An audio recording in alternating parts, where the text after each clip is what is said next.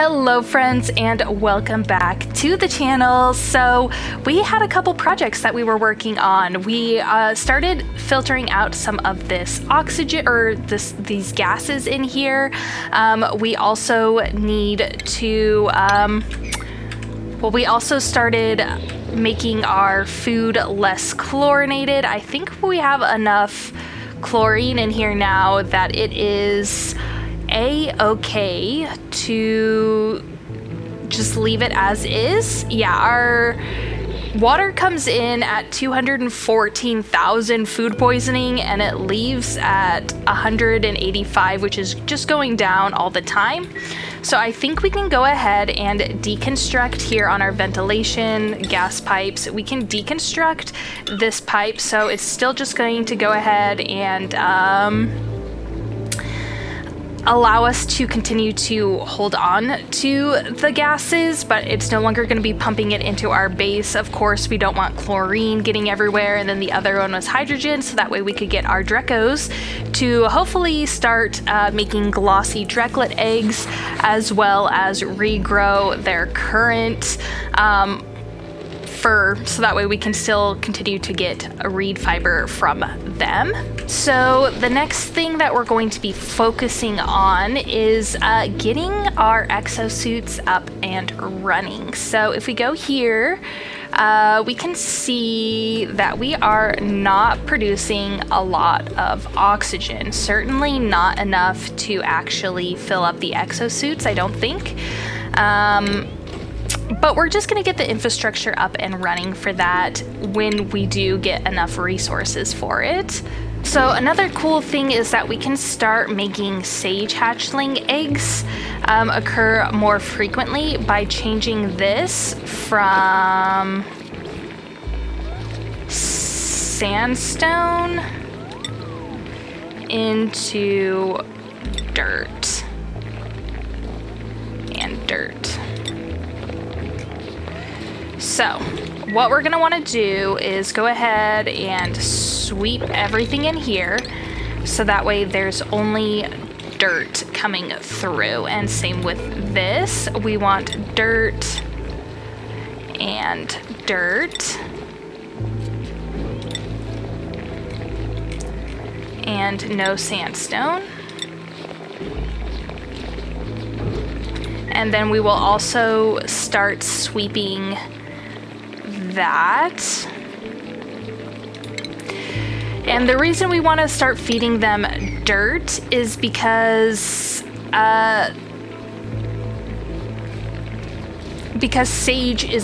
sage hatchlings are a great way to get your first refined metals without necessarily you basically turn dirt into lead, I believe, and yeah, that's a great transfer because that's going to be a refined metal already, so you don't have to put in the like battery power to make refined metals, because you'll just have some cute little sage hatches. So I decided to go ahead and build ourselves another water reserve, and this is going to be for all the water coming out. We'll also go ahead and make this room chlorinated. So it's going to be chlorinated, but it'll be polluted water, and then that'll run through to the water sieve, and eventually we'll have this all just connected. Hopefully that'll go well.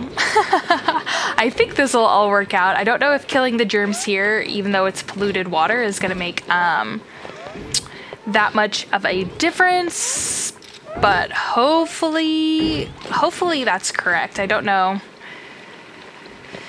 I'm not sure, because this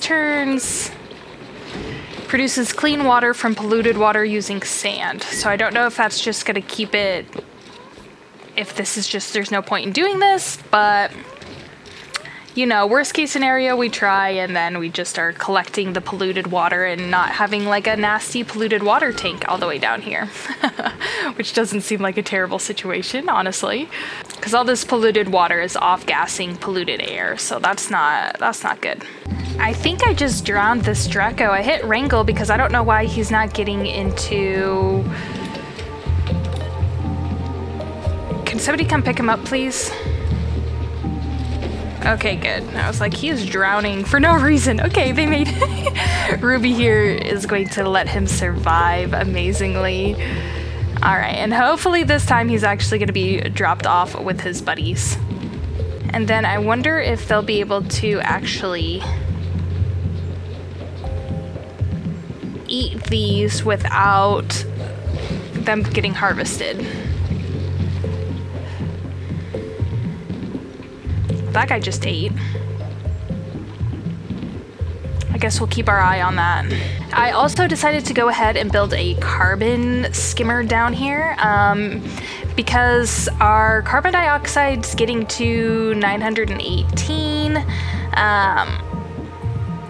Obviously, I don't want their ears to pop, and I would love for this to stay as compact as possible, but just because we have a carbon skimmer does not mean that we have to turn it on, you know? So it should be okay for now, I guess. And already these are working as this water's just sitting in here.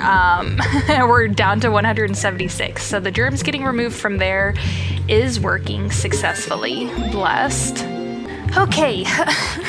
So I just looked it up. So we actually want smooth hatches, which means we want them to be eating sedimentary rock, which I'm not sure we have any, honestly.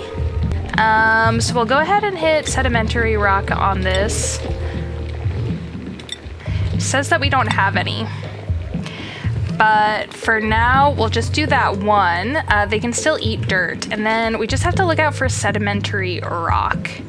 So it looks like this next biome that we're headed towards does have some sedimentary rock in it. Okay, and let's check the temperature over here. It's hot, that is for sure, but not as hot as this biome, so that's reassuring. Let's check. Salt, sand. I think the best way to do this is to just cut straight through here, I think. Pretty sure I have somebody who's capable of getting through abyssalite. But it just kind of goes to show that it always helps to look things up. And we do want to go ahead and get these exosuits up and running as soon as possible. So since we aren't exactly ready for exosuits quite yet, I decided to go ahead and build an oxygen mask station. I'm hoping that that'll at least let them breathe enough to really get into the trenches down here as they're exploring, and hopefully our Drecklets here will start producing some nice Drecklets, some nice glossy Drecklet eggs, so that way we can start producing some wonderful plastic here soon. And let's make sure we have a Drecklet egg on here. Oh, we already have sedimentary rock? Well, that's good, I guess. Then let's go ahead and sweep up this dirt.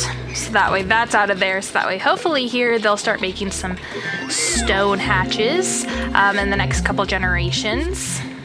And I actually think it's okay to go ahead and start disabling that building. It won't really matter what gases are where, we can always turn that back on later, especially as we're coming into this new kind of biome, this salty biome. I don't know if that's a thing. So yeah, it should be fine, and it should be good. Turn that off, so hopefully they can start focusing on getting this stuff all set and ready. Our germs are continuing to go down as they sit in this chlorine room for longer and longer. And I'm hoping if we start de-germing them at this stage, it'll hopefully go by all right, honestly.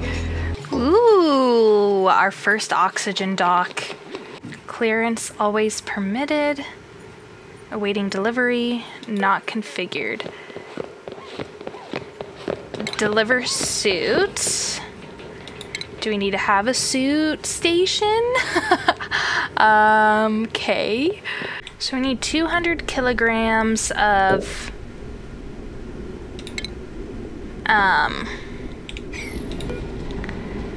refined metal. Okay, so it takes 100 kilograms to make 50, so we need 4. So that'll make 200 refined iron, which should be fine. We have 0 iron ore. Okay. We have iron ore right there. Okay, that's fine. So with that, we'll be able to make the textile loom to deliver a suit. Just says suit. Add a crafting table. Crafting station. So what do we need? We need a crafting station, but in order to do that, we need copper ore or iron ore. And it says we have 0 iron ore, but I know we do have iron ore, like, somewhere. Look at all this iron ore down here. See, we got some somewhere. So we'll just go ahead and put a priority 8 sweep on that because we need the iron ore for this as well. Okay, now we actually have those resources. We can go ahead and build a crafting station. Might as well just build it right here really quick since it's already hooked up to the wires. We don't have to waste any more copper or anything like that trying to get wires over there. Fantastic. We love to see it. Great job, team. I love to see the hustle. Okay, so once this crafting station is up and running, the reason why is because this building was enabled as soon as they built this first couple things here, which we didn't necessarily want, but now they're able to actually get over here, get all the resources outside of the base that we had already previously dug up. So now that our crafting station is up, let's do 2 iron masks. Sounds heavy, but whatever, that's fine. Okay. And with that, hopefully we'll be able to build 2 of those and then just have them delivered here. All right, well, I think I'm gonna go ahead and leave this episode here. Kind of recap, we have our oxygen mask stations up and running, and this will just help them traverse through these kind of like icky areas so that way they can actually dig and break into other biomes around the map without having to find oxygen as often.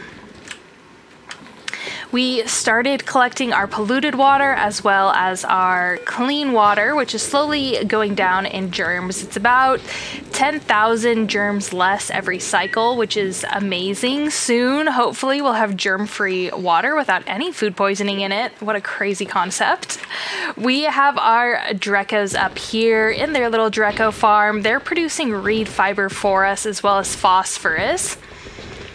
And slowly but surely, we are increasing our chances of getting the glossy Dreklet eggs by having them eat mealwood lice.